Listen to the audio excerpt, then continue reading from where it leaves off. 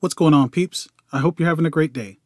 Today we're going to take a look at another Image Comics character, Brit, who, if I had to guess, I would say he'll show up in the Invincible series at some point. If you're new to the channel, we cover the backstories of comic book characters, especially those coming to, or rumored to be coming to, live action. So make sure you hit that subscribe button, turn on notifications, so you don't miss out on any of your favorite comic book characters' backstories. Also, you can follow me on Twitter for updates on Invincible, Marvel, DC, and more. Now, with no further ado, let's find out who is Brit.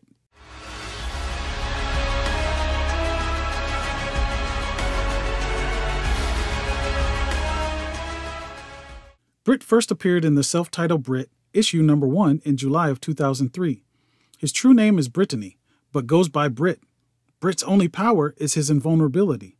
The level of his invulnerability is unknown, as it has never been reached. It is thought that he is impossible to kill. Brit has the strength, speed, and agility of a person in peak physical condition.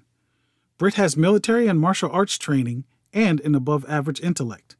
He also has decelerated aging, which is about 1/3 of the normal human aging rate. Brit was born prior to the First World War. He lived a very normal life growing up until one day he and his mother were involved in a tragic accident. Brit was severely wounded and his mother was killed. Brittany Sr., his father, was away when the accident occurred, and upon returning home to the aftermath of the accident, he sunk into a depression over the events that had struck his family. He slowly worked his way out of his depression and became resolved not to have to suffer the loss of a loved one again. Brit Sr. was a genius with the ability to solve any problem presented to him.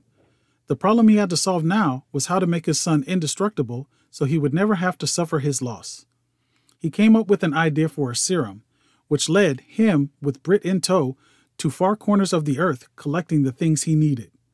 He was able to finish the serum and injected it into Brit. Brit was bedridden for almost a week, but when he awoke, he was virtually invincible. You get it? Never mind.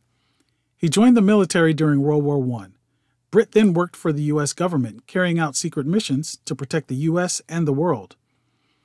During this time, he worked with his sister, Brittany, who had been given an updated version of the serum that gave her superhuman strength and speed, along with the invulnerability.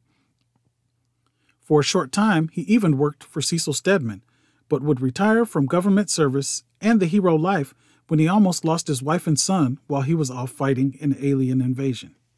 His son, Brittany Jr. III, ended up inheriting his invulnerability. Eventually, Brit was recruited to be the leader and founding member of the third iteration of the Guardians of the Globe. I would guess that eventually we'll see Brit in the Invincible series, but that might be a few seasons down the road. But as always, I appreciate you taking the time out of your busy day to stop by the channel and check out these videos. Please like, share, and subscribe. It really helps the channel out. We'll see you again real soon. I'm gone. Peace.